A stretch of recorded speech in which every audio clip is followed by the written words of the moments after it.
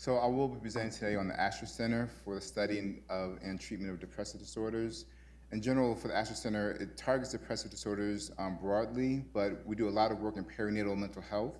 So our focus is really getting at how to optimize treatment for mothers dealing with perinatal depression and depression throughout their reproductive years.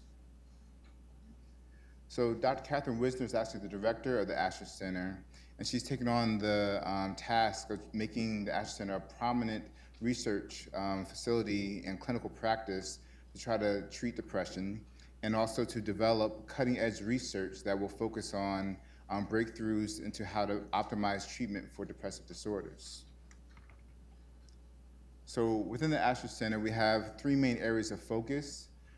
Treatment research is our main focus, and that includes working with obstetrics and pharmacology, and that's with getting at medication dosing and optimizing the levels, including some work on smoking cessation, finishing smoking during pregnancy to prevent some of the negative effects they have on the infant. Within psychotherapy, we mainly focus on behavioral therapies, and that includes behavioral therapies that are like behavioral activation and mindfulness-based therapies in order to target depression. But also, I do a lot of work on mother-fathers, seeing how both their depression plays into parenting behaviors, and then in turn, how that affects the infant. For the basic sciences, they look at the biology of rats and also of human beings to see how they can develop behavioral models to better assess depression, but also provide better treatments that can target specific mechanisms that plays into depression. And then we have a statistics team that helps with all of our work, but they specialize in clinical trials. For training, both of our fields, in psychiatry and psychology, there's not much training in perinatal mental health. So we do a lot of training with fellows and residents to try to get them to understand the importance of women's health in general, but also perinatal health, and to train them of how to implement treatments within our specialty areas. And actually next week, we're having the Perinatal Mental Health Conference. That's going to be people from internationally and nationally to come in to talk about the research and also the best treatments that's been produced over the past year, so that we can basically come together to talk about this topic. And then finally, clinically, we have the ARCHI's clinic. And so a lot of our research, of course, influences our clinic work, but a lot of the questions we have within our research is based on tough situations we have with patients, figure out how to optimize treatment, so we try to let that influence our research topics.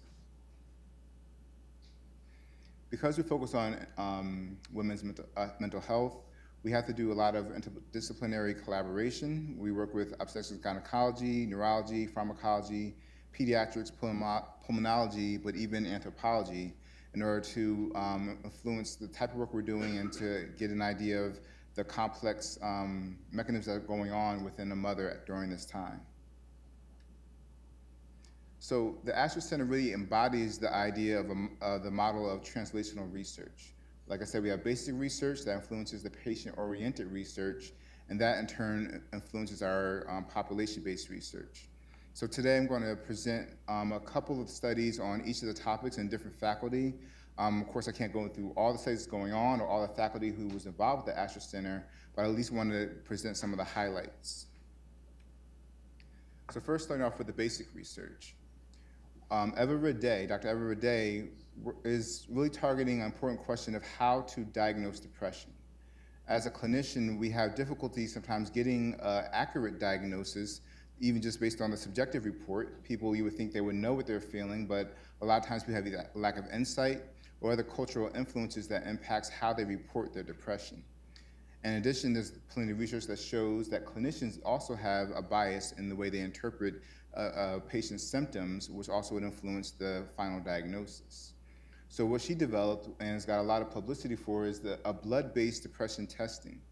And what she found that there was 9 RNA blood marker levels that differentiate individuals with depression versus those who are non-depressed, and 3 RNA blood marker levels that indicate a depression vulnerability. And so you can see that this will have strong clinical utility.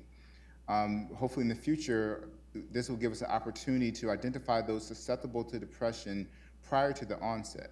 And I'm sure you can understand from any disease perspective, be able to catch and predict it early on would give you an opportunity to treat earlier and monitor the symptoms to make sure the person wouldn't have a full-fledged onset if at all possible. In addition, it gives us the opportunity to predict who will be responsive to treatment.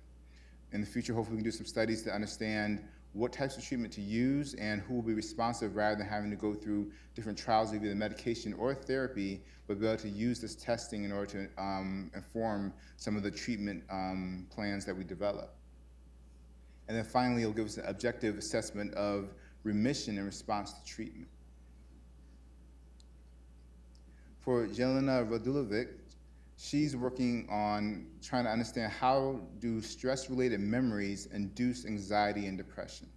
And this is pretty interesting because, especially as a psychologist, when we deal with people who have developmental or had negative experiences during their development and throughout their life, it would be great to understand how that influences their risk and their development of these anxiety and depressive disorders.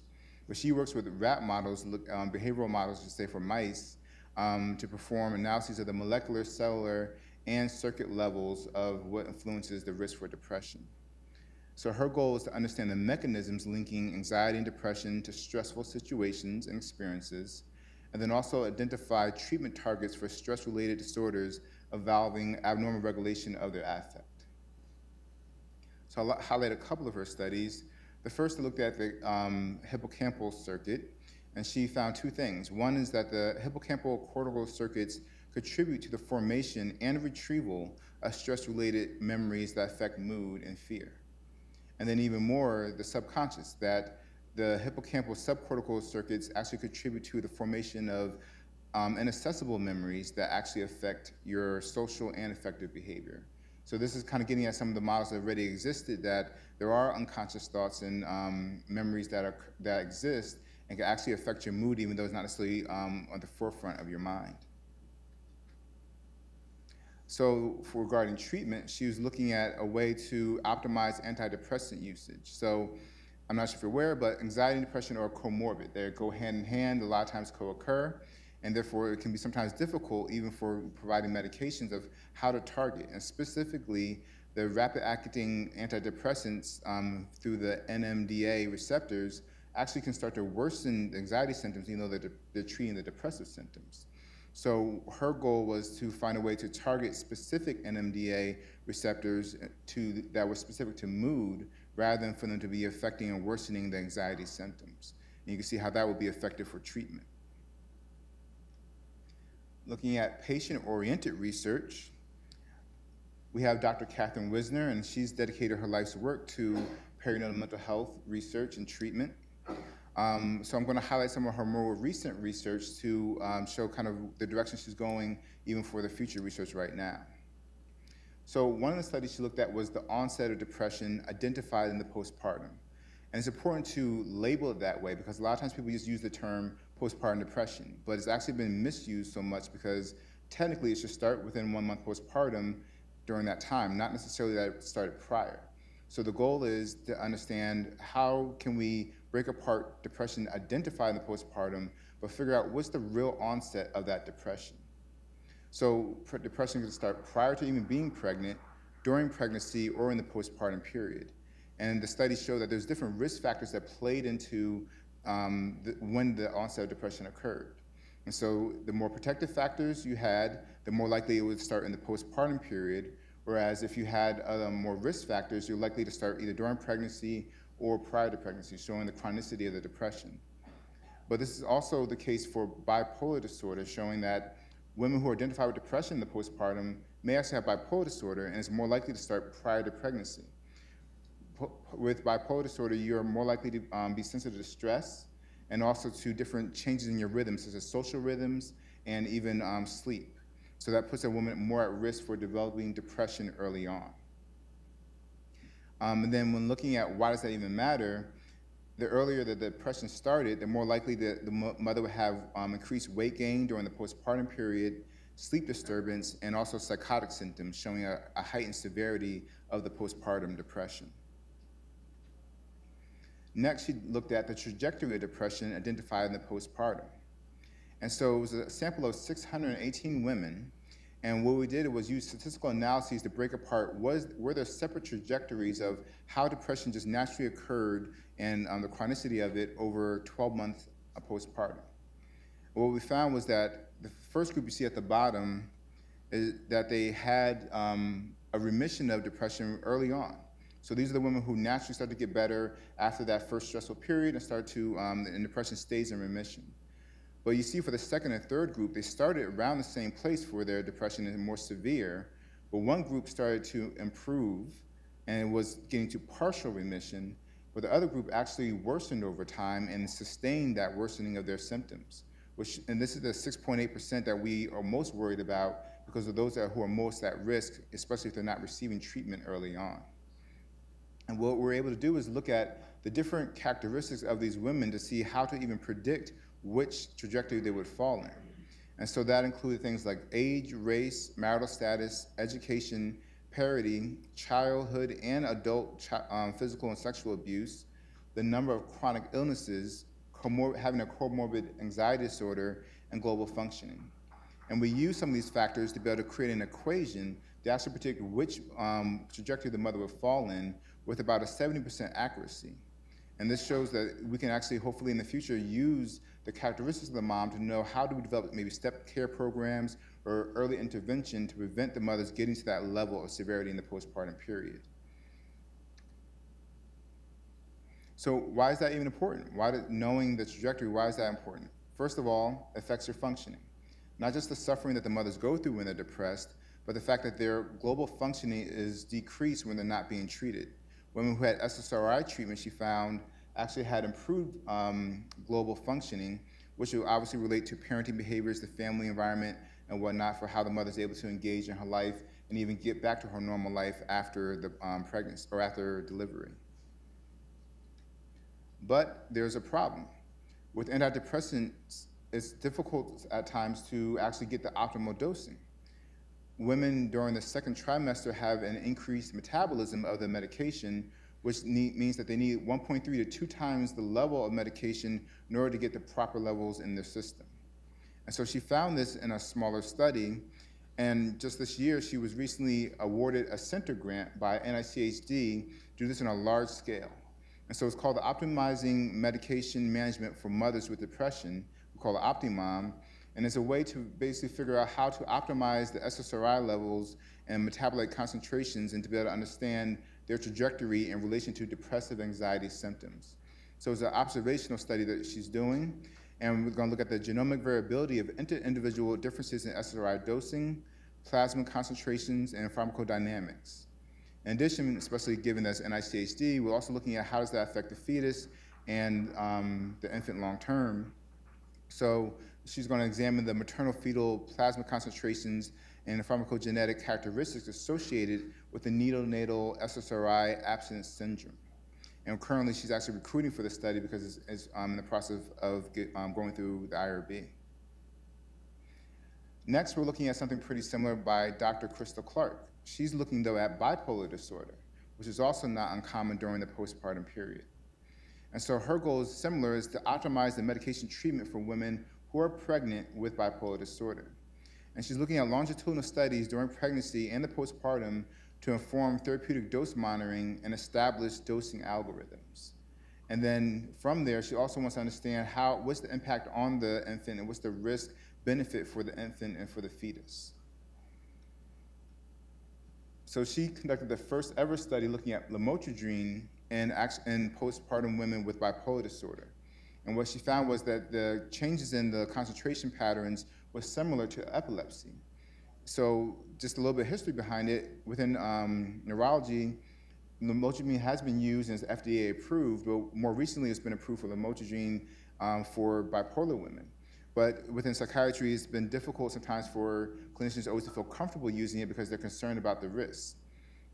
But this is pretty problematic. For one, it's already been proven that the doses can be changed with women who have epilepsy, and also the fact that the concentration levels do decrease in pregnancy for bipolar women, and that leads to a worsening of symptoms.